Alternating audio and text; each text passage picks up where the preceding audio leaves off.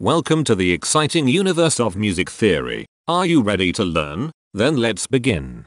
Today we will talk about Scale 395, Phrygian Pentatonic, which sounds like this.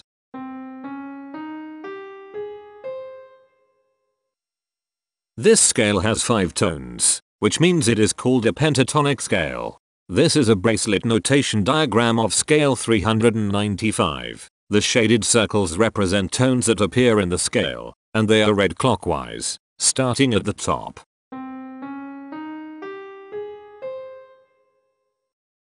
The pitch class set for this scale is 0, 1, 3, 7, 8. The Fort class is 520. This set is not prime. The structure of a scale is a description of the interval distance between each successive tone. This scale has a structure of 1 2 4 1 4.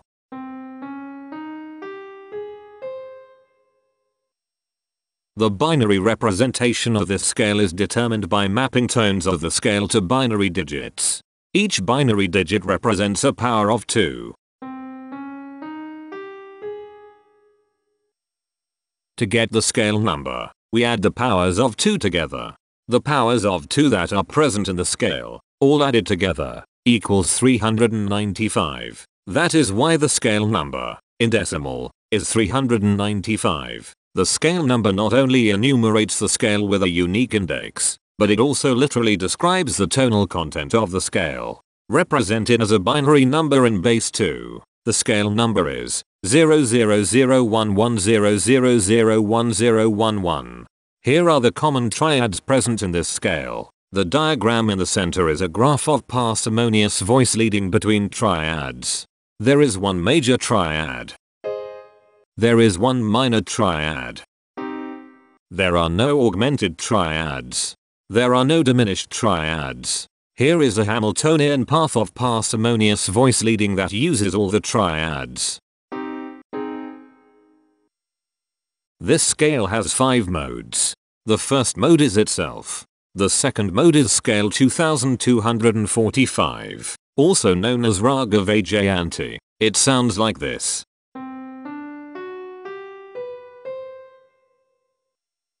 The third mode is scale 1585, also known as Raga Kamaji Jiga. It sounds like this.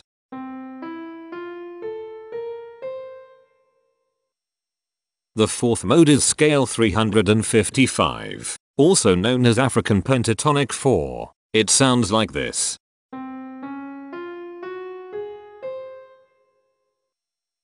The fifth and last mode is scale 2225, also known as Ionian Pentatonic. It sounds like this.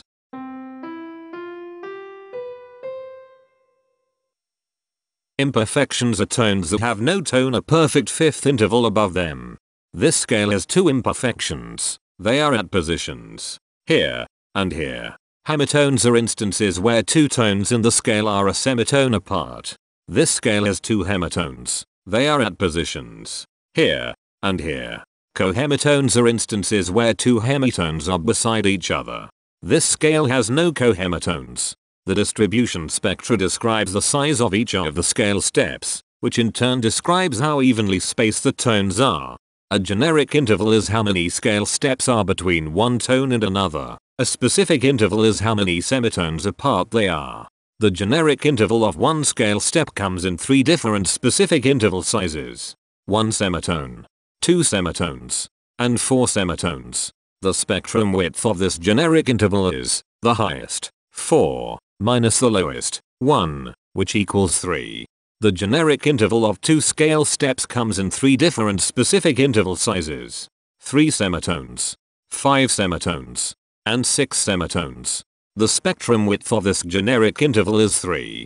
The generic interval of 3 scale steps comes in 3 different specific interval sizes: 6 semitones, 7 semitones, and 9 semitones. The spectrum width of this generic interval is 3. And finally, the generic interval of 4 scale steps comes in 3 different specific interval sizes: 8 semitones, 10 semitones, and 11 semitones. The spectrum width of this generic interval is 3. The spectrum variation is the sum of all the widths. divided by the number of tones. The spectrum variation of this scale is 2.4. Since the variation is greater than 0, this indicates that the scale is not perfectly even. The highest spectrum width is 3. Since this is greater than 1, we know that this scale is not maximally even. If every spectrum has exactly 2 specific intervals, we call that the Myhill property. This scale does not have the Myhill property. Since the generic interval ranges overlap, this scale is an improper scale. The interval vector of a scale is a description of what intervals exist between its tones. There are 2 intervals with the size of 1 semitone. They are here and here. There is 1 interval with a size of 2 semitones. It is here. There is 1 interval with a size of 3 semitones. It is here. There are 2 intervals with a size of 4 semitones. They are here and here. There are 3 intervals with a size of 5 semitones. They are here, here, and here. There is 1 interval with a size of 6 semitones.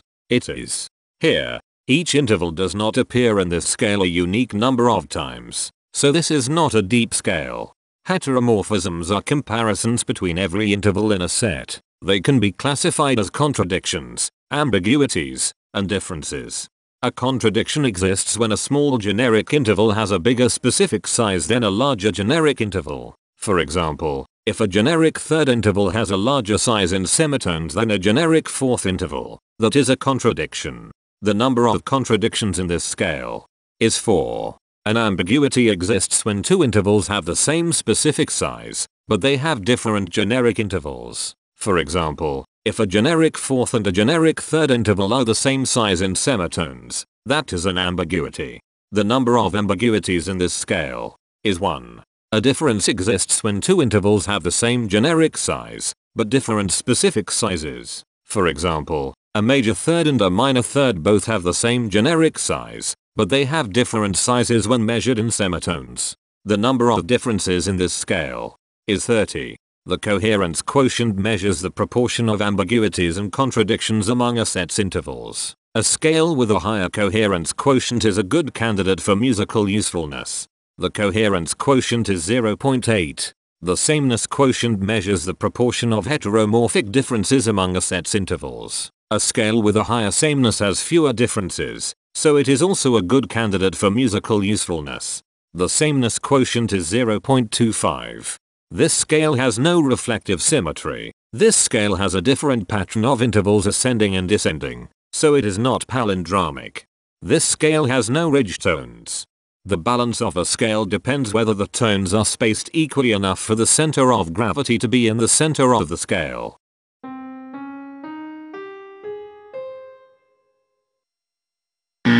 This scale is not balanced. The inverse of a scale is a mirror image. It is what you get when the sequence of intervals is reversed. The inverse of this scale is scale 2609, also known as Raga Bina Shadja. This scale is chiral. It cannot transform into its inverse by rotational transformation. This scale has no rotational symmetry. For even more detail about this scale, visit ianring.com/musictheory/scales/395. If you found this video informative, please consider supporting this channel by becoming a patron. Of course, not everyone has the means to support a project like this one financially, and that's okay. But if you are able to spare just $1 a month, your help is deeply appreciated. It will not only allow others to continue enjoying this series for free, but will also go toward improving the quality and quantity of music theory resources we can provide. Go to patreon.com/musictheory and join others like yourselves who totally geek out on all this nerdy stuff. Thank you to these Patreon patrons.